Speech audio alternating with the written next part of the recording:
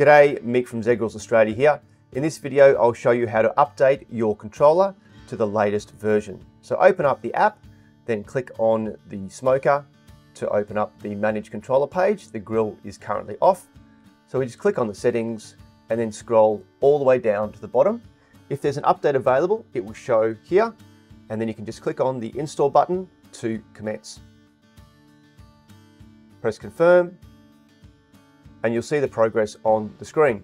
You can close the window on the app at any time. The update will continue.